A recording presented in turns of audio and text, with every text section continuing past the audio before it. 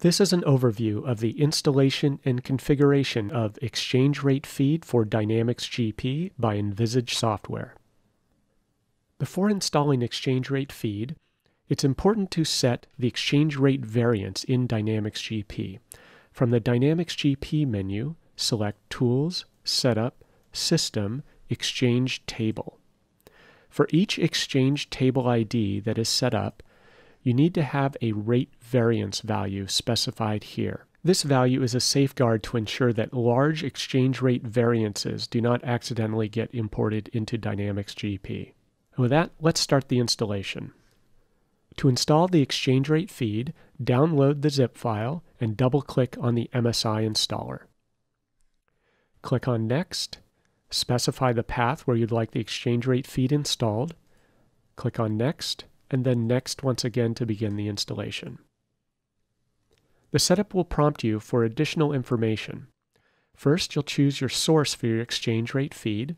In this case, I'm going to choose one of the Yahoo free services. However, there are several here that you can see, some of which are free, some of which are paid services.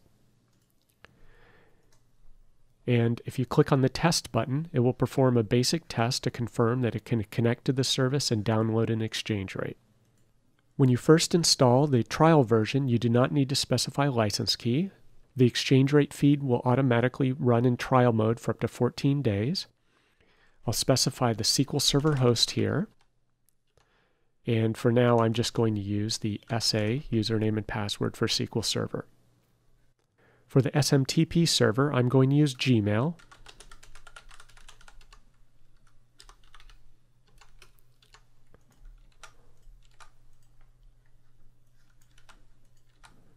And once all the setup options are complete, click on Save. Now the installation is complete. Click on Close to close the installation wizard.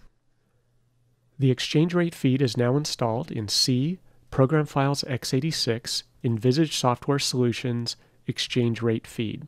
You can right-click on the Exchange Rate Feed exe and send to desktop to create a new shortcut. And when you launch the Exchange Rate Feed application, you'll want to use Run as Administrator. Here I will log in using the SA credentials or SQL Server credentials. And this is the Exchange Rate Feed configuration window. To set up a new exchange rate, you'll specify your exchange table. I'll choose to update the Australian dollar average exchange table, and I'm going to be converting from US dollars to Australian dollars since US dollars is my functional currency. I'd like the updates to occur every day, and let's set that at 6 a.m. and then I click Insert. I'm going to also update the Canadian dollar average, again from US dollars to Canadian dollars, and again every day at 6 a.m. And last, I will do British pounds from US dollars to British pounds, and again update it every day and 6 a.m. Now that this is configured, you can click on the Start Stop button to start the service, and you see the service is started.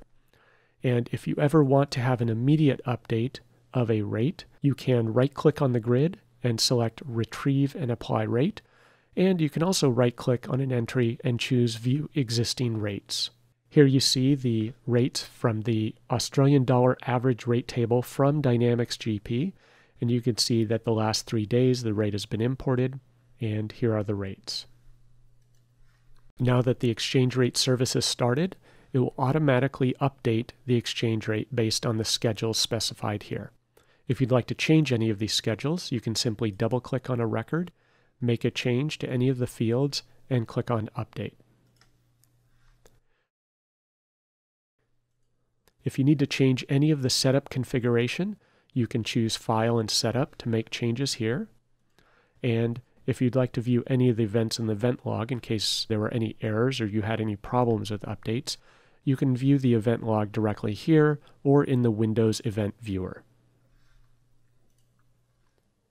And that concludes the brief overview of the exchange rate feed for Dynamics GP. If you have any questions or are interested in a trial version, please contact us at envisagesoftware.com.